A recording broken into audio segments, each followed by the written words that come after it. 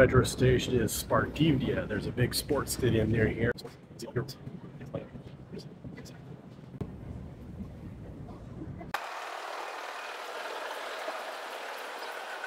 It's one of the only double-level metro stations in the world. You can see there's no track here. It's designed, there's going to be a ring line by 2040, and this is designed for the ring line. So we have here, on one side, we actually have trains. And then if we want the other trains, we have to go down the set of escalators. The second lower level is Sportivnya, and there's a train and there's another empty track over here. And as I said, it doesn't sound special that there's two tracks running on top of each other. There's only two in the world, I think. They require special construction because of all the vibrations of the trains. So we can come here and we can look up to the first level.